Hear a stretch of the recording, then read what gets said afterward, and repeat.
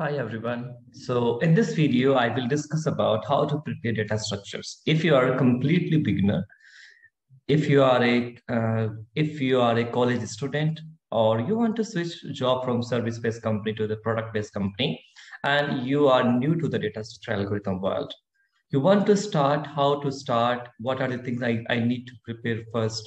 Because if you will not have the proper planning, if you will not have the proper way how to start, then things will be very difficult for you. So do not worry about that. I will make it very easy for you to how to start and how to prepare data structure for the beginners. And this video will be very useful for the college students as well, who are looking for a job in the software industry, in the IT field in the future. So let's start. Now, the first thing is, what is data structure? Okay. What are the things which are coming to your mind? What are the important topics you need to think about? Along with the plan, I will explain you some of the things in the data structure so that it will be easy for you. And in the future video, I will cover a lot of stuff about that. Do not worry. So first thing you need to understand is, what is the basic data structure? What is data structure? The first question which should come to your mind is, hey, what is data structure? So data structure is nothing but a way of organizing the data, is a way of storing the data such that we can access the data, we can modify the data in best possible way. This is the simplest definition I can say. If you will search about this on the Wikipedia, you will see the definition as, in computer science, a data structure is a data organization, management, and storage format that enables efficient access and modification. More precisely, a data structure is a collection of data values and the relationship among the data and the functions or the operations that can be applied to the data. All right. So you will say, hey, what is data? Data is nothing but, let's say let me take one example. Okay, we have one student class. We have, let's say, 8 students in the class. You want to store the age of those 8 students in the data. So age of all those students is nothing but the data for us. Now, how to store the data? Okay, now we need to store the data into database, right? Now, how to store it? What are the things we need to take care? What is the best possible data structure I can use so that I can efficiently access, modify the data? Okay, let's say here what will happen. We have currently 8 students. Now in future, let's say 2 more students came to our class. We need to add their age also, right? So while adding, how costly the add operation is. Let's say we have 8 students and one student is going to the different class, or one student is going to the different school. So we need to remove the data of that student. So how that deletion of data, how costly that operation is. So these all things we need to understand, and based on that, we will choose which data structure I need to use. That is about the basic of the data structure. I hope it is clear. Now, what are the types of data structure? As you can see, there are 2 types of data structure. One is primitive, one is non-primitive. So what is primitive? Let us understand. So primitive data structure is nothing but, so primitive has, let's say you can see the type here. So we have, let's say, age. Age is nothing but the integer. Let's say 5-year-old, 10-year-old, 12-year-old. So integer, right? We can have float. Float is basically nothing but the double float we have, right? Decimal numbers. Then we have the characters. Then we have the Boolean values. Boolean is nothing but true and false. Character is nothing but A, B, C up to Z we can have, right? This is all about the primitive. When we talk about the non-primitive data structure, so non-primitive data structure is broadly divided into 2 categories. One is linear, one is non-linear. So in the linear data structure, what it means? So linear data structure is nothing but if we are storing the data into one dimensional, into 1D form, that is known as the linear data. All right. If we are storing the data into multidimensional, that is known as the non-linear data. So examples of the linear data structure are nothing but array, stack, queue, and linked list. Examples of the non-linear data structure is nothing but the tree, graph, and trie is also one of the category of the tree. Hash table is one of the data structure. So this is the major division you can see, or the hierarchy of data structure types you can say, right? It will be very helpful for you in the future if you are clear about this diagram. I hope it is clear. Let's quickly jump to the next part, what to prepare now. So you know what is data structure, you know what are the types of data structure.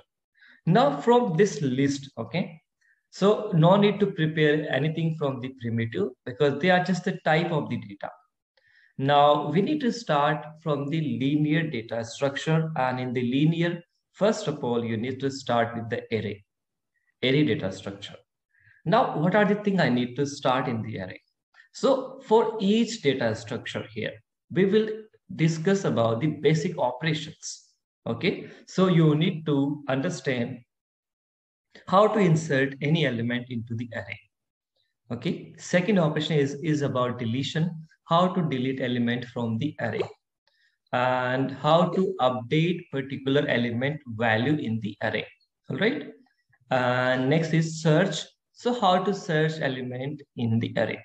Okay, let's say you want to search a particular key. If that key is present in the array or not, that is the search operation.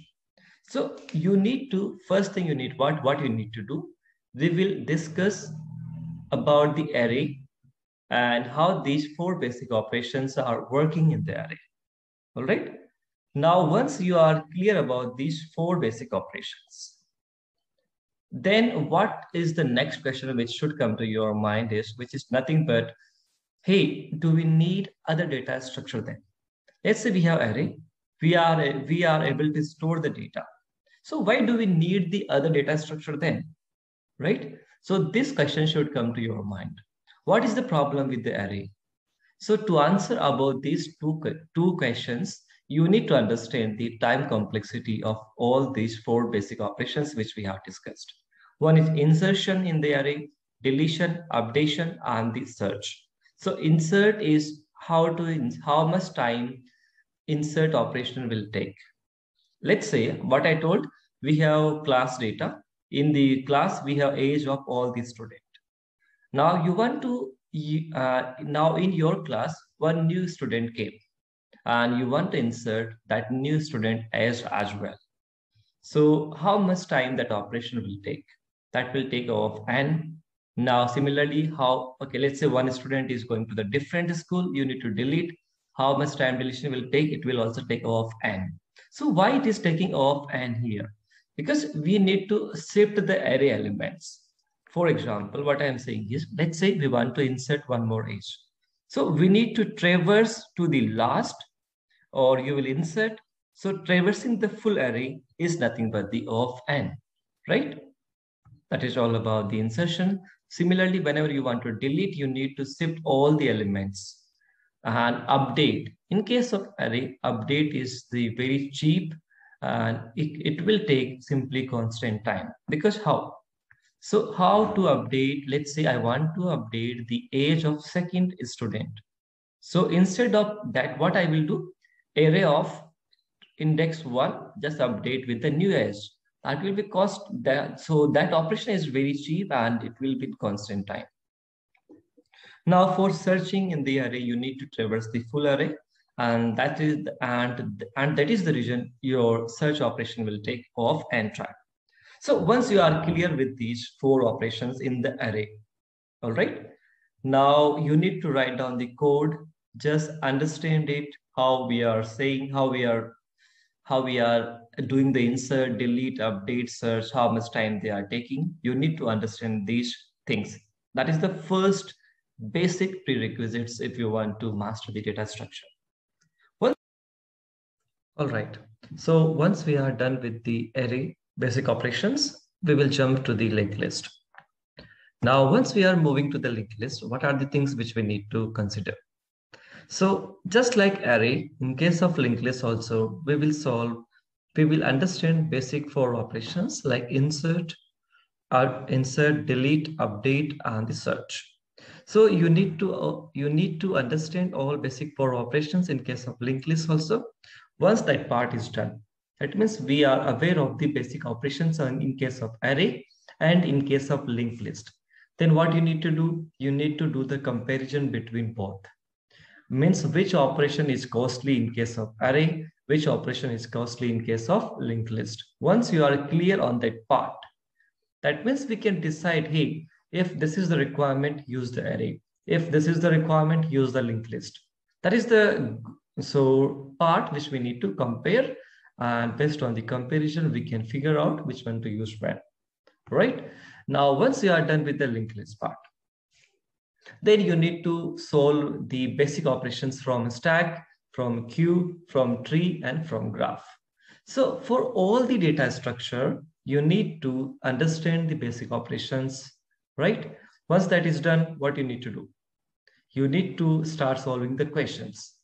Now you will say, hey, for these basic operations, from where I should learn, right? So you want some platform where you can go and you can use that. So I have two platforms for you. These are the two platforms which I found they are good. There are a lot of platforms apart from these two also. So the first one I will say, go to the geeksforgeeks.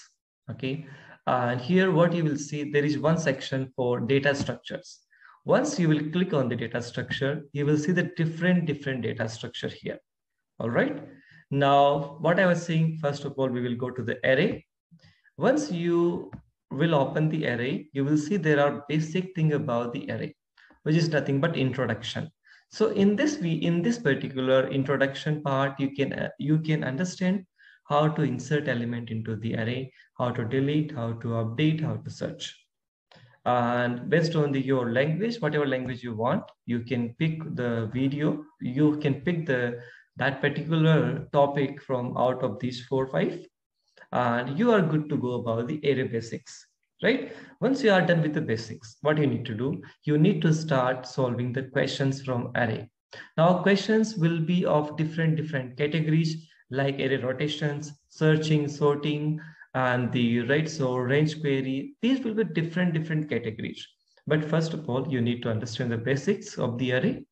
And then for solving the questions from each category, you can refer my video. In my video, I have discussed the questions from this topic only. All right. So just check out my channel and you will see the questions as part of the data structure series. There are a lot of questions I have solved from array topic, which have the questions from searching, sorting, which are the question from rotations, which are the question from metrics. Lot of things you will see, right? Once you are done with the array, then you need to jump to the linked list.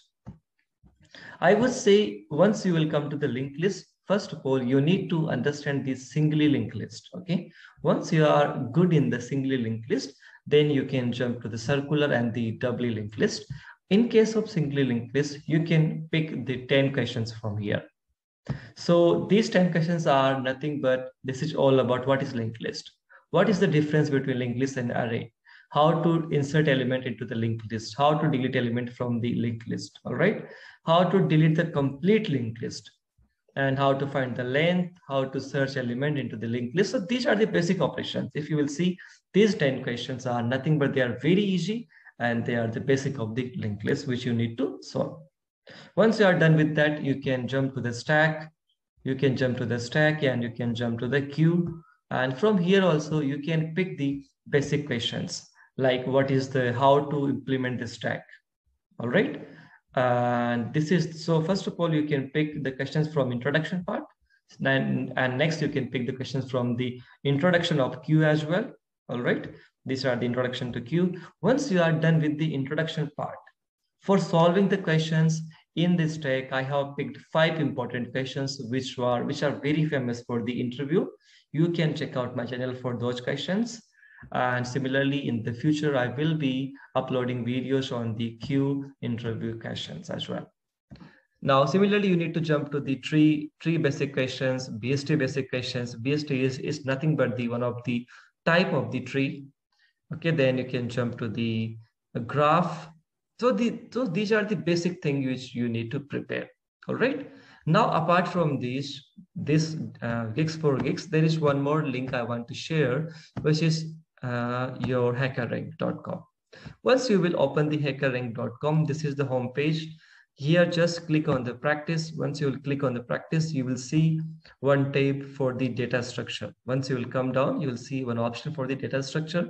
Just click on this one. Now, since we are completely beginners, so you can select the basic problem solving for the basic. All right. Once you will check this box, you need to select easy because you are a beginner. Once you will choose the easy, you can pick the questions from array. So just check the array, you will see 3-4 questions, just solve them. Then just pick the questions from linked list, solve them.